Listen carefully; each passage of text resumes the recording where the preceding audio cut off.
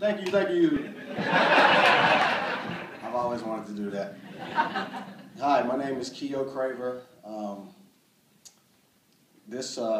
I thank you for this opportunity. It's actually kind of therapeutic for me. I just want to tell you about some things that I never saw coming and some things I did see coming. Growing up as a kid, I've always wanted to be a professional athlete before I could walk and talk. My mom and dad said all I was doing was running around with a football, so I pretty much knew what I wanted to do since I was a kid. And having that instilled in my head as a kid, it was pretty much easy for me to focus on that and keep that dream alive, and I did whatever it took to get there. As you know, I come from a small town in East Texas. I was born in Dallas, Texas, actually. Grew up with 3 brothers. All of my brothers are 6 foot 2 inches tall or better. Right.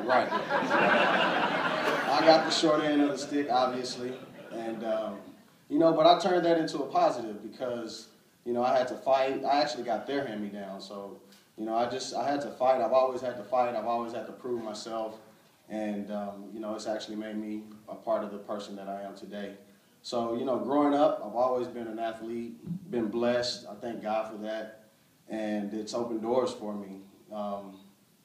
One story that sticks out: when I was 15 years old, I made it to state. I had the worst jump in the state out of the top 10 jumpers. And, the town where I'm from, Harleston, Texas, is about 800 people in this town.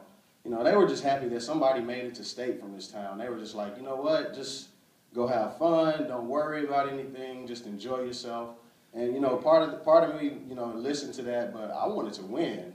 Regardless of having the worst jump in the state, I still wanted to win. And so, I went there with that mentality, and despite having the worst jump, I won. And yeah, seriously. And we didn't even have a track at my school, so I was blessed. And that's actually how I got recruited. I just found this out, when I was inducted into the Hall of Fame, Nebraska Football Hall of Fame. I was getting recruited by UNL for track. And, they're like, we got this kid who's jumping out of the pit and don't even have a track. Let's go take a look at this guy. And, they offered me a track scholarship, and I was excited about it. And, what ended up happening my senior year, the track coach, Gary Pepin, he called down to the office, the football office, got in touch with Coach Solich and was like, hey, so, are you guys even going to give this kid a scholarship? What are you going to do with Keyuo Craver? And they were like, who is that? We don't even know who this guy is. So Coach Turner Gill, he ended up, looking at some film. Long story short, Coach Osborne comes to Harleston, Texas, and a town of about 800 people. I mean, we've never had anything like this happen. So you can only imagine. Coming from the school, when school was over with, we went to my grandmother's house, and Coach Osborne's following me home with Coach Gill, and there's about 60 cars following us to my grandma's house. I can't make this up. It happened. And, we lived across the street from the church. I was telling some people about it yesterday, and, all these cars park up at the church, and it was like they were spectating. They just got out the car and just looking. It was weird, but Coach Osborne came in, very personable person. My dreams are coming true. I'm almost at my goal of becoming a professional athlete. Everything that I dreamed was going to happen is happening. Praise God. My family, they raised us in the church. They didn't force religion on us, but, my grandmother and my parents drew a lot of strength from God and having faith, and they taught us that foundation as kids, and, that saved my life pretty much because all of this good stuff is happening, and I'll tell you what I didn't see coming. So, now I'm at Nebraska. I get offered a football scholarship. I made it big time, so I'm here. This was an adjustment too because I'm from Texas, and we do a lot of hunting. We squirrel hunt. We hunt hogs. We do a lot of hunting. So I'm on campus the first week, and it's just squirrels everywhere.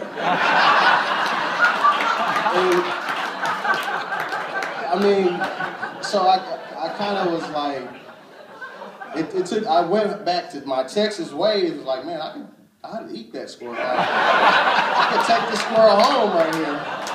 So you know, I called my parents and we talking, and that was one of the first things I told them. I was like, we could make a killing on squirrels. And, you know, we actually had a conversation about it. It was crazy, but you know, that was an adjustment. And you know, what can I say about Nebraska football? You know, you guys definitely are a big part of Nebraska football. I didn't know much about it until I came up here.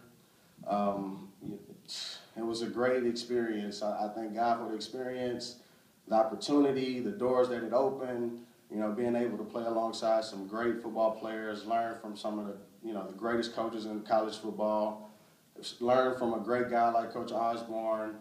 It was definitely an honor, and you know, it pretty much, you got everything handed to you here. You know, they take care of you. You know, you can't do no wrong, and I quickly learned that, you know, everybody's not going to treat you the same everywhere you go.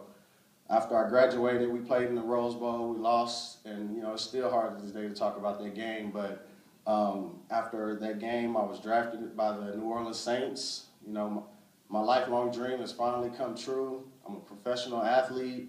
I made it. You know, I've worked hard. I've sacrificed.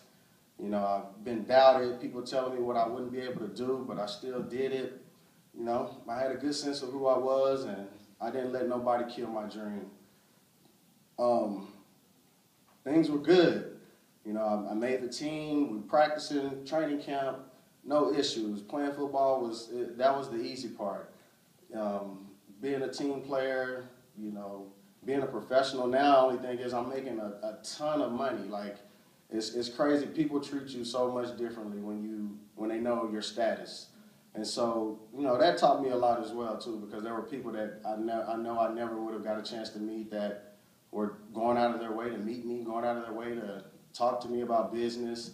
And so you have all of a sudden my life has changed. I have so many people pulling at me, so many people telling me how great I was. You know, even if I do something stupid, nobody there to tell me, hey, that's dumb.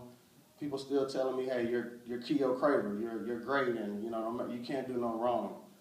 So, you know, with that mentality, you definitely get arrogant, you get complacent, and I did. And I come from a great home. My mom and my dad, my grandparents, everybody raised us on principles, and, you know, you never know what you'll do until you're faced in that position. So it was always easy for people to tell you things, but until they've actually experienced it, you know, it's hard for you to really understand where they're coming from. You know, being in the NFL was a great experience. One thing that I remember, we were playing against the Green Bay Packers, the game of my life. Brett Favre, you know what I mean? So, you know, I'm a rookie, and Brett Favre, I remember him walking behind the center, and he's getting down, getting ready, and I'm just like, you know, like, I'm starstruck. I got my Saints uniform on, but I'm smiling at him like, and Brett Favre, like, he's a very charismatic guy. Like, he kind of reminds me of, like, I don't know, like somebody like Obama or Bill Clinton, just kind of got that swag and, you know, real tough. And he looked at me, he was like, did he like that? I'm like, damn, I'm communicating with Brett Favre. Like, that was crazy. But, you know, so I had the game of my life. I ended up scoring a touchdown. I'm making fun of Green Bay. I do Lambeau Leap in New Orleans. And I ended up tearing my MCL with like 2 minutes left in the fourth quarter. The game is out of hand, and my knee snaps, and I'm on the ground, and it's just like, this can't be happening. This is a dream. And Brett Favre comes over there to me. He's like, Craver, you better get your you-know-what up. He's like, you played a great game. You cannot leave the field like this. And I'm like, dang, I got Brett Favre telling me this is, you know, I'm hurt. I'm on the field. I'm helpless. No, you know, I can't do anything. But that was a proud moment for me. You know what I mean? And the thing about it, when that happened, it was a lot of things that I didn't see coming. So that was all good, not a bad. So, you know, now I'm hurt. It turned completely around. I walk into the locker room the next day, and those coaches is, hey, young guy, Keyuo Craver, high-fiving you, patting you on the back. You walk in there now with some crutches, and you looking helpless, and you looking sick. They don't even look at you. You know, they don't even acknowledge you. And so, you know, you try to be prideful. You know, you're a grown man. You got to learn things on your own. And that's what I tried to do. I didn't try to let it get down to me, but I'm only human. I had never been, through this adversity in my life. Up until this point, I pretty much have only had to face the good music, the good news. And so, that was a hard pill for me to swallow. And eventually what I did is I just started feeling sorry for myself. And I'm in the NFL. Oh, I missed out a big, so I got this DUI right before I get drafted to New Orleans Saints. I was like a potential first round draft pick. I ended up getting a DUI in Phoenix, Arizona, maybe like 2 or 3 weeks before the draft.